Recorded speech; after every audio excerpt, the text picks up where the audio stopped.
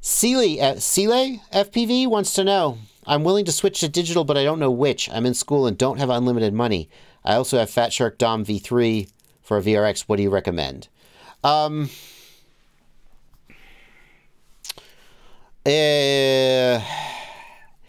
If you don't have unlimited money, the thing is, none of the digital systems... Well, that's not true. Okay, hang on. So the O3 and the Goggles 2 are a little bit more expensive.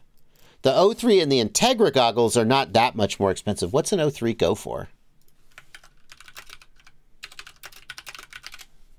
O3 is selling for $229. That's a fair whack more. Okay, so the O3 is more expensive, so don't get the O3 if you're concerned about money.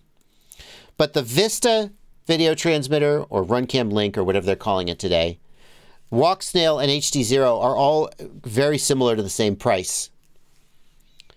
So either you have the money to go digital, in which case you pick the one that works the best for you, or you don't have the money to go digital and you should just stay on analog. If you need to use the Fat Shark Dominator V3 goggles that you already own, then DJI is out because they don't have a standalone video receiver, at which point you're either going to pick Walksnail or HDZero. Walksnail is going to have better range and penetration. HDZero is going to have better latency and higher frame rate. Well, it's not higher frame rate, actually. It's only 90, and to take that back. Better latency. So do some reviews to see whether you like Walksnail or HDZero better.